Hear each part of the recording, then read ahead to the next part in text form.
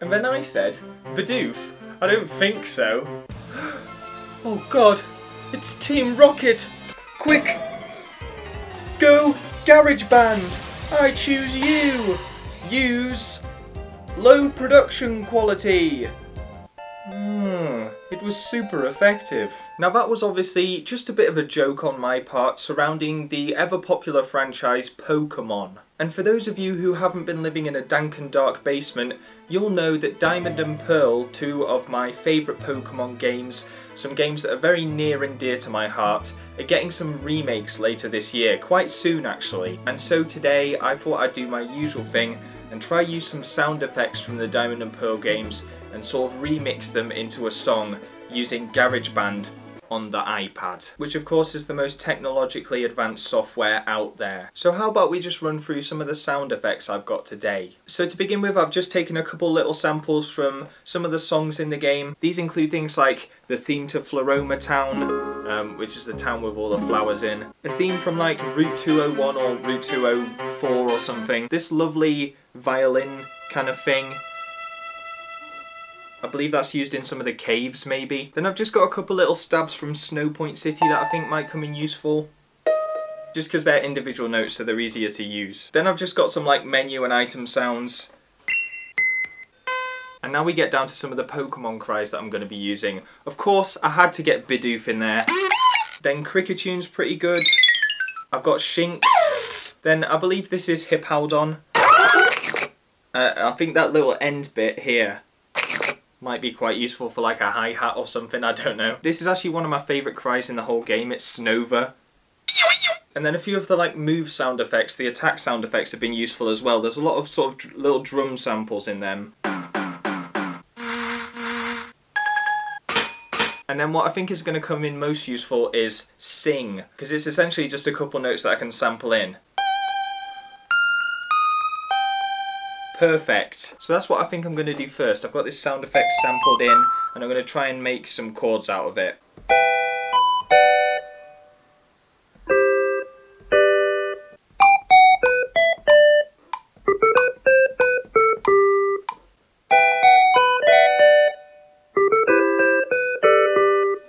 Okay, now let's use the Snowpoint City sound.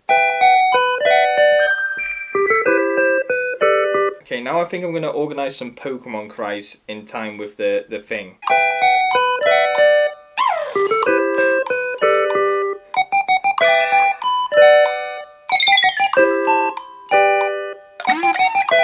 Alright, we desperately need some drums in here because this is a bit of a mess at the moment. I think this is like one of the punching attacks, it's like Mach Punch or something. Now let's try that Hippowdon thing I was talking about. Sounding good. And then put that with some actual hi-hats as well.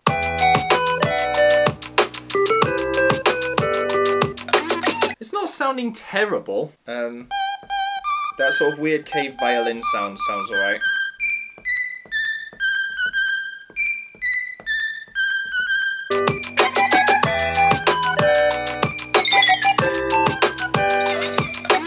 What am I thinking?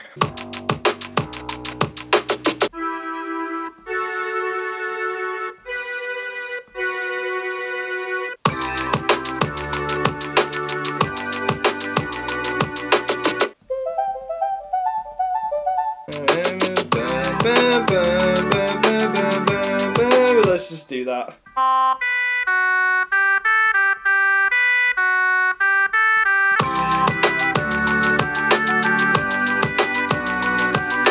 The song's sounding a little bit weird. Usually at this point I've had the first section and the second section and then I go for a breakdown, both emotionally and musically, and I think I'm going to do that again.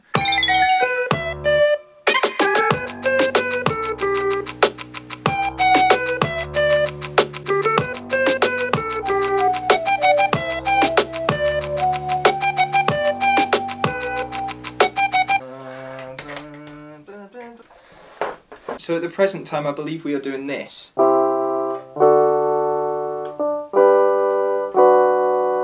What if we go like...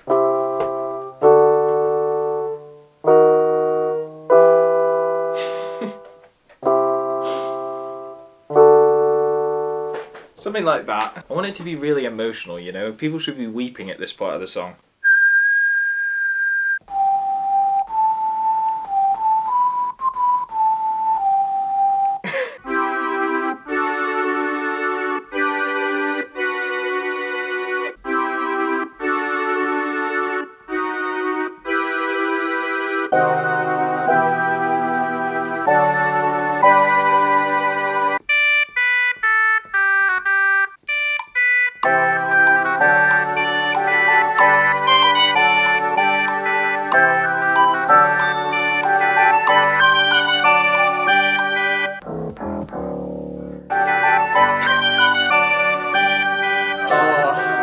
So tired. Okay, it sounds fine anyway. And now for the last section, I'm just going to copy everything over.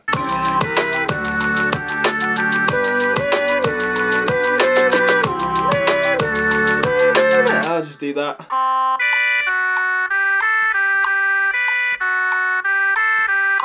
And then we'll finish it. I'll tell you what we'll finish it with.